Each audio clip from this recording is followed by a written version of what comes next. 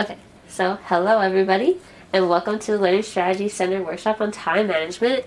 It's going to be really fun. So if you don't know, the Learning Strategy Center is actually on the Ag Quad at the Computing and Communication Center building. If you go there, you'll probably notice it also holds Cornell Tech, so if you ever have any computer problems, that's on the first floor and we are on the fourth floor. So yeah, and you can come here for any questions you have about like tutoring, study skills. We provide some supplemental courses for large lecture courses like general chemistry and bio, econ, and things like that. And then we also have some instructors that help with study skills and time management.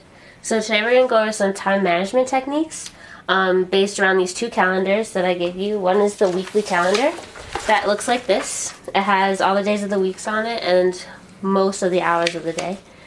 And so tips for filling this out, it's really helpful. Obviously there's a lot of weeks in the semester, as you can see by the semester calendar, so you may not fill this out for every week, but just to get you started, this is how it looks. So what you want to put on this calendar is your classes and stuff you do every day. So if you like to work out, then write your workout times, write in when your classes are, when you eat, breakfast, lunch, and dinner. You should eat 3 meals a day. It's really good for you. And if you have an on-campus job, you should write those things on there too. And so what you'll see is I wrote mine out for this semester. It's kind of small, but if you want to pass it around. So I have like class in the morning, 9 a.m. unfortunately, and it goes every day. That's the fun of learning Chinese. So you write your classes in here. You might have some around here. Oops. Okay, so you might have some in here, down here. So yeah, so you write in the things that you have every day. Okay, so class, work, and breakfast, and lunch maybe, and dinner. And so the key to this calendar is to find out where you have your holes. Like you have some holes right here maybe during the day, and what you want to do in these holes is get as much work done as possible. So like doing homework that's due, problem sets, reading, stuff like that, or just going over your notes from class is a really good way to review things. And so you find these holes and then you try to get as much work you can before dinner time, because being a university student, you're a full-time student. If you fill out paperwork, you'll put student next to occupation. So you should really be having like a 9 to 5 or 9 to 6, depending on when you eat dinner, type of schedule. And that'll kind of help prevent from like the college repertoire of doing your homework late at night. And then like say you write sleep at 10. But like if you keep pushing your homework back and doing it after dinner, then this sleep will get lower and lower. And then you'll miss your 9 a.m. class, and that won't be very fun. So that's how you use the weekly calendar. Does anyone have any questions about that? How much do I need to sleep every night? That's a good question. So I think that's very dependent upon the person. I know when I came to college, one of my high school teachers said, ask your mom how much sleep you need, because she really knows. Some people work well on 5 hours of sleep. Some people need 10 hours. The usual that they say is like 8 to 9 hours, but that's really dependent on you and how you sleep, if you get good sleep, stuff like that. It's also really exciting and important to take naps. They can really help your productivity if you take like a 15 to 20 minute nap during the day. So you could write that on here too. So yeah, sleep is important. Okay. Any other questions? How should I prioritize my work schedule? So yeah, that is dependent on what classes you're taking and how you think those classes are going. Like for example, if you have to take general chemistry, for example, that has a lot of work involved with it, and it has a lab time and everything. So, but if you're really good at chemistry and you know you're going to do well in that class, then maybe you don't necessarily want to prioritize it before a class that you're having a harder time with. Also, I would look at the syllabus and see which is worth more. they usually tell you the percentages like, oh, prelim number 1 is worth 40% of your grade, so you obviously really want to study for that. Maybe prioritize that before a homework that averages out to 5% of your grade. So yeah, that's how I would prioritize your schedule. Sounds good. And you should always prioritize school first before fun, but also don't forget to add in some fun, especially on the weekends when you have the whole day to yourself. Study for a while, but go out to dinner with friends or something like that too. So you mentioned prelims. How would I go about studying for some of my prelims? So it depends on the prelim. So there are a lot of like problem solving based classes like math, chemistry, things where you have to do, where for homework you're doing problem sets. For those, I would do practice problems in the book. I know some of the books have some of the solutions in the back, so try out the problem for yourself first and then check the solution. But for other tests, that aren't problem solving based, then they're reading based, or maybe you even have a final project instead of a prelim in it that has a lot of readings. So what you can do there is go back over your notes.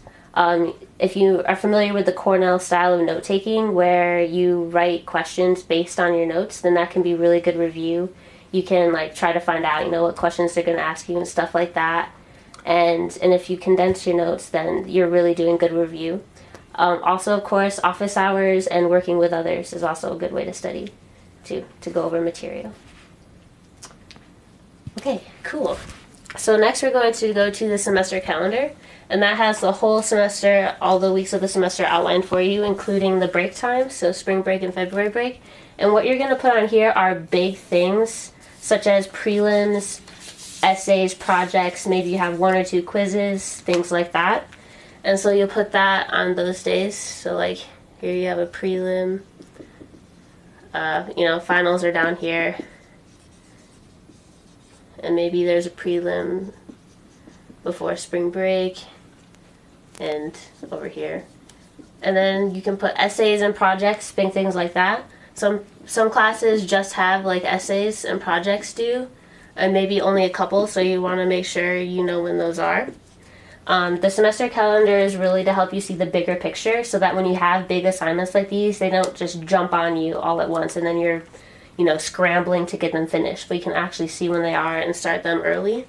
Also on this, you want to put days where you have maybe events, or you're going home for the weekend or going on a trip, so basically days you won't be doing any work, so that you can also prepare for that too. So I live pretty close to here, so I might go home for the weekend, and I know that when I'm home I'm not going to really do any work.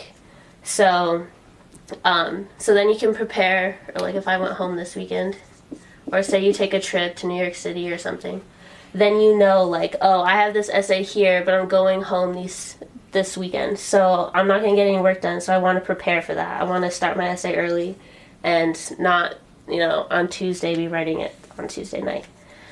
So here's my example of that. It gets pretty full, so you want to make sure that you're really filling this out based on your syllabus. And then what will happen too, just like the weekly calendar sort of, you can see the holes. So right here, I know this is really early in the semester, but right here before February break, you have a prelim. So in addition to reviewing maybe this week and these days for your prelim, when you can do that, and so your prelim isn't just jumping up on you. And so yeah, that's basically the semester calendar, just to try to see the bigger picture. So do you guys have any questions? What resources are available for my classes and extra help, especially with studying and prioritizing? Sure. So at the Learning Strategy Center, we have a couple classes that we have extra tutoring for. They're more the general classes that a lot of freshmen take, like chemistry, biology, econ, physics, and calculus and math. And so that's kind of summarized here on our summary of academic support. In addition to the tutoring, we also have supplemental courses, which are 1 credit courses if you sign up that you can go to. They meet once a week, and it's kind of like a review session. And it's really student-based. They'll go over the stuff that they did in lecture, but also, students have questions, they can go as well. And then for study skills, we have our fabulous instructor, Mike Chen, who meets with students one-on-one, that you can talk about your schedule and go over time management. That's really individualized, which is great. And he runs a couple of workshops throughout the semester too. So about all of this and extra study skills and stuff like that. Can I bring my essay to be worked on at the center? So for writing, we suggest the Knight Writing Institute, which is a little bit different from the Learning Strategy Center. But they also have walk-in hours where you can go and take any part of your essay to be checked over. And so they really help with writing. So that's a good resource too. So yeah, thank you guys for coming and have a great semester.